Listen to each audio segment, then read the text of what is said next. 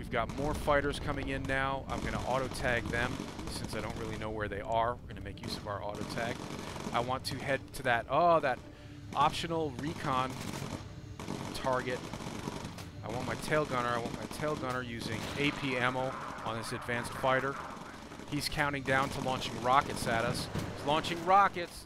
Hey everybody, Cougar here with some more Bomber Crew. I'm loving this game. In the last video, we looked at the very first mission of the campaign, talked you through the getting started as a beginner. Today, what I want to do is jump ahead to some of the more advanced stuff that is available to you once you unlock crew skills and plane upgrades. If you look at the top of the screen here, campaign progress, you can see that I'm actually on the second to last critical mission of the campaign. We're not going to do the critical mission tonight because that is very challenging, and I just want to walk through some of this basic stuff with you to begin with.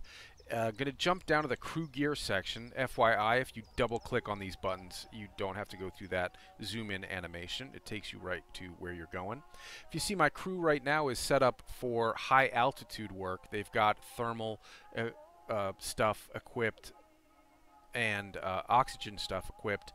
But for this mission that I think we're going to be doing today, we don't need this thermal protection for high altitude work. We're going to be working mostly at low altitude. So let me show you how to go through these presets here. Now, of course, you can set your guys up however you want. If you want to equip them individually from person to person, that's great. But you also have these presets set up by the developers that give you good options for every individual role on your crew. So for example, here we have the pilot. If we click on advanced pilot set, now equip 0 pounds because I've already bought this for him before.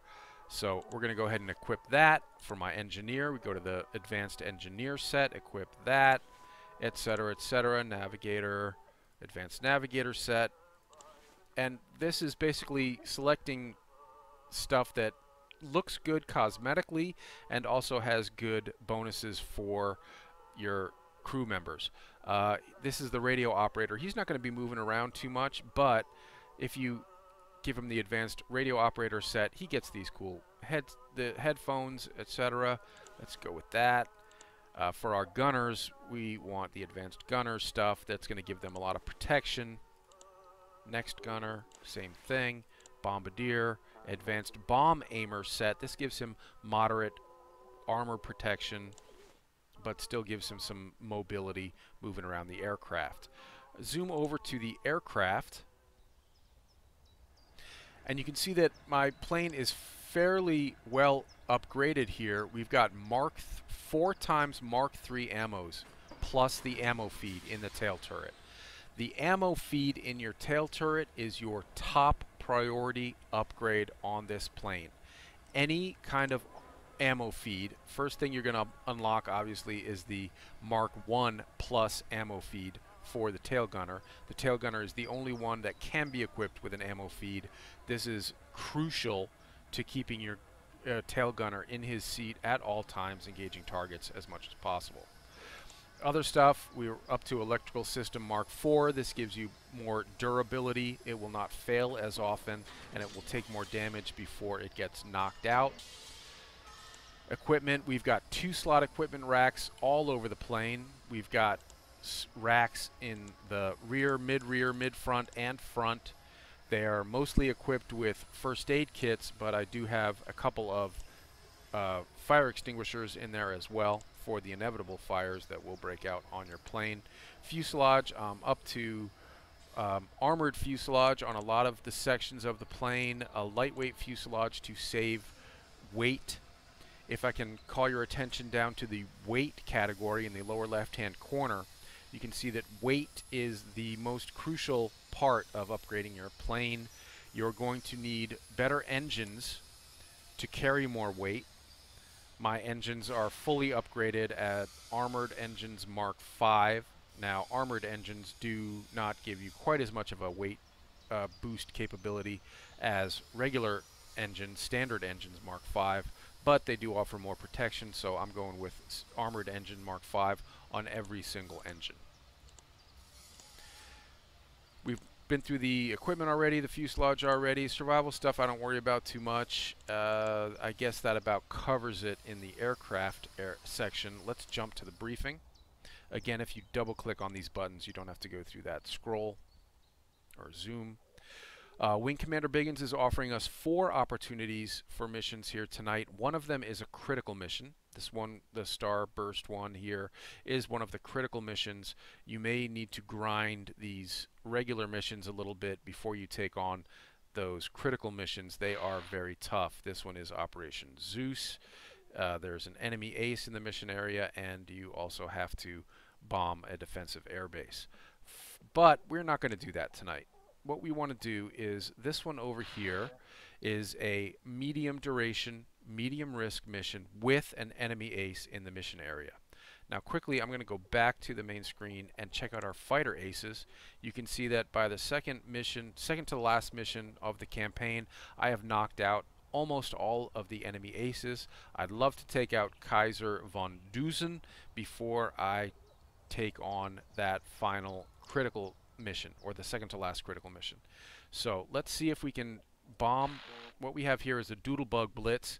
There are V1 rocket sites located along the coast. We are going to have to take out some of those rocket sites and probably encounter an enemy ace.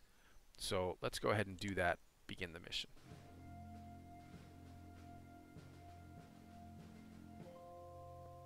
Alright, so inside the plane, let's take a look at some of the advanced capabilities that we have now that our crew has leveled up a bit. Starting from the top, well, the pilot's not going to show you his maneuvers right now because we're still on the ground. The engineer has 2 options now in fuel mixture. Boost will give you a speed boost at the cost of burning more fuel. Lean allows you to burn less fuel, slows you down slightly, but extends your range significantly. You want to be using lean as much as you can. The navigator can now navigate by the stars once we get up to high altitude. The radio operator has 3 key abilities here: radio for recon, call for Spitfires, and auto tag. Radio recon, auto tag, call for Spitfires. Radio for recon and call for Spitfires both operate on a delay. Radio recon will show you hazards that are in your path, allows you to navigate around flak emplacements, radar emplacements, stuff like that. Call for Spitfires allows you to call in a flight of Spitfires to escort you. Very useful, but a very long cooldown. You'll probably only be able to use this once in a mission, maybe twice on a long mission. Auto tag, key feature, allows your radio operator to tag incoming fighters for you. So if you need to concentrate on your bomb run, you can hit auto tag. This has a fairly quick cooldown, so you'll be able to use that multiple times during a mission if you use it judiciously. Our gunners are now upgraded to allow them to focus. That improves their aim for a short period of time, allows them to fire defensively. This sprays bullets everywhere but keeps fighters away from you. Different kinds of ammunition: incendiary for taking out basic low-level fighters, AP armor-piercing ammo for taking out advanced fighters, HE ammo, high explosive ammo for taking out basically anything that flies. Both of my gunners have now unlocked all these abilities. My Bombardier is a little behind the curve. The high explosives ammo unlocks at level 12. I believe he's level 11 right now, so he'll unlock that shortly. Before we take off, we're going to send all our gunners, as always, back for a resupply, so they start the mission with 3 boxes of ammo instead of just 2. You can see they're moving very slowly. That's because they are heavily armored. The gunners take the most amount of damage in a mission, so you want them with the highest armor, even though it does slow them down. That makes this pre-resupply crucially important. Now that we're ready to take off, let's go ahead and do that. Switch to our engineer, immediately go to lean. You can still take off even on a lean mixture, so let's go ahead and do that. Get our waypoint set up before we even leave the ground, and now back to the pilot, raise our gear. Now you can see that his emergency maneuvers are showing themselves now that we're off the ground. Emergency dive. That's pretty self-explanatory. Corkscrew will allow you to evade incoming enemy fire, and evade flak for targeted flak. That's not the random flak that you see at low and medium altitudes. It's targeted stuff that operates. It shows you a red circle with a countdown timer. When you see that red circle with a countdown timer right in front of you, you're going to want to hit evade flak to evade that stuff. For now, I don't anticipate encountering any enemy fighters until we reach the target. So what I'm going to do is I'm going to go ahead and get my nose gunner down into the bombardier position, get my engineer into that front seat, as long as there's nothing into the front guns, as long as there's nothing to repair right now. You may have noticed that as soon as he left the seat, the lean fuel mixture shut down. There's our first target. So lean, his abilities only work when he's in the seat. So as soon as he leaves the seat, you are no longer burning fuel at a lean mixture. Since we've already got our target, let's go to our bombardier station. Let's open the bomb bay doors. We've got, if you look in the upper right-hand corner, we've got to destroy 5 sites, so we have to be fairly judicious with our bomb deployment here. There's a countdown going. That V1 is about to launch. We want to hit it before it launches.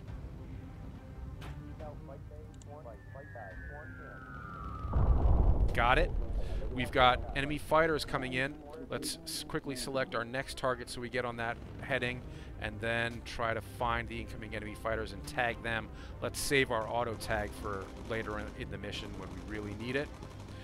As we're heading toward the next target, we don't have that much time.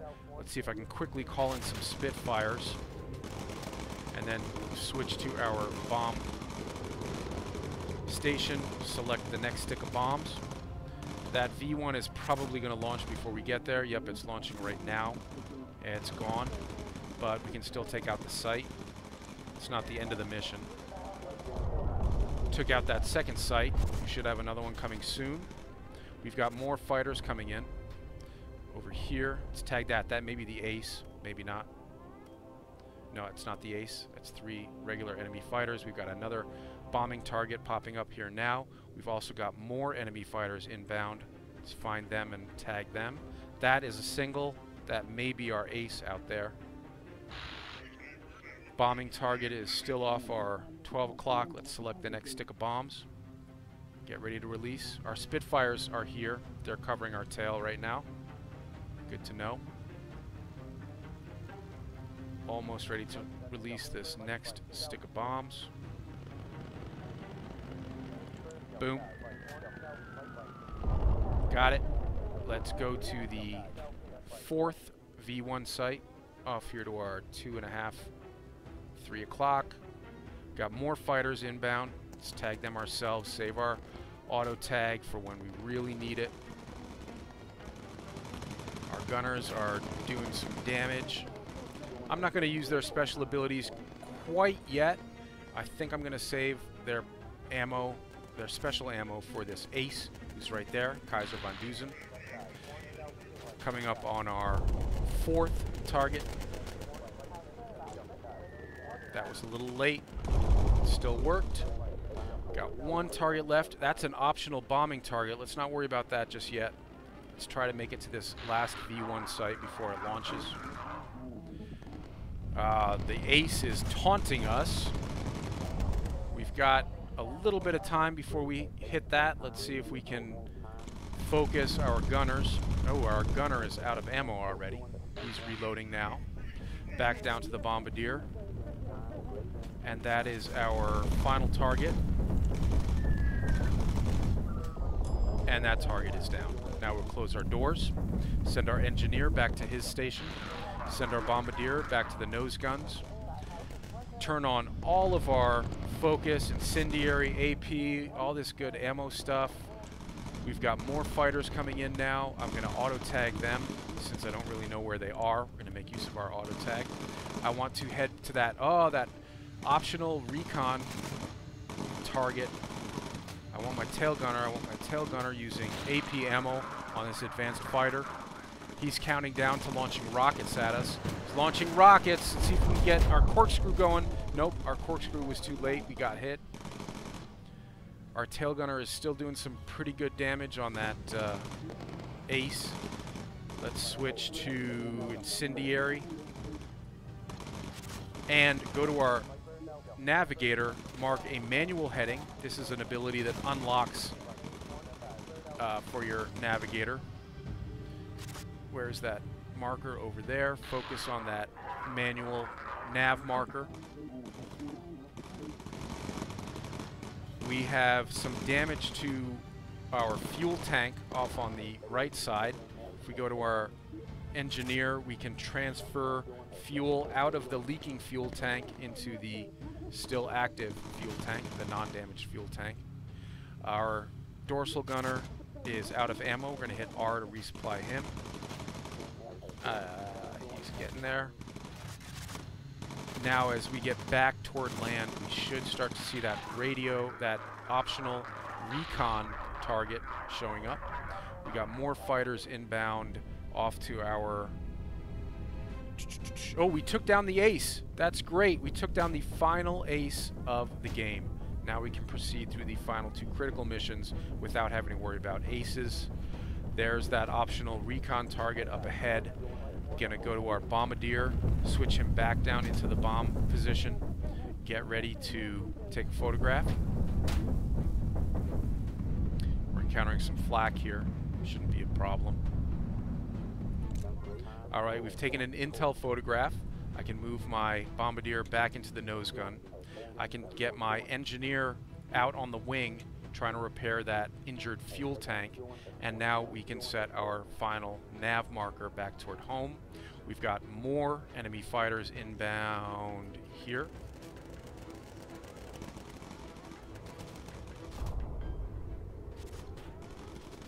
But our highly trained gunners are making short work of these low-level fighters. Not having too much trouble there. Our freaking brave-ass engineer out on the wing repairing that fuel tank. That's all done. You'll see my engineer is not heavily armored. That means he can still move around fairly quickly. We are already heading back toward base. We might want to get up to medium altitude. I'm going to go to my pilot, head him up to medium altitude, try to get out of some of this flak. In fact, if I can boost here, if my navigator is back at his station, I can boost us quickly up away from this flak. That's going to burn fuel, but I think we'll be okay because we're still fairly close to home.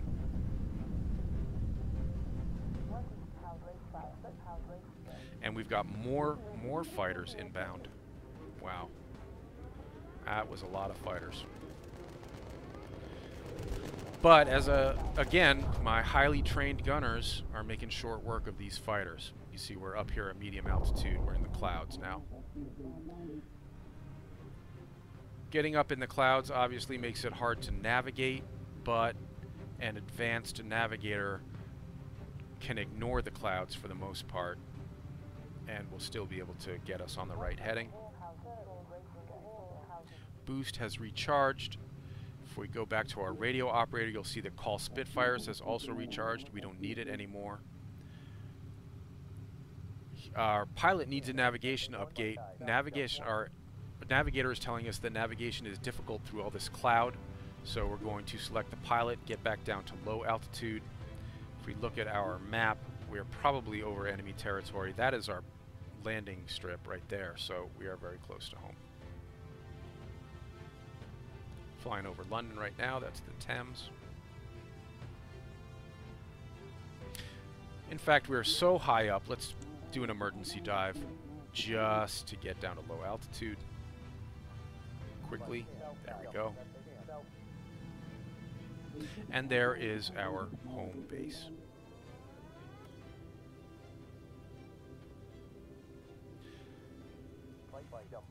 Our navigation marker is set. Our pilot is putting us on a good final leg. We were actually already set up fairly well, so now the next thing we're going to need to do is lower the gear.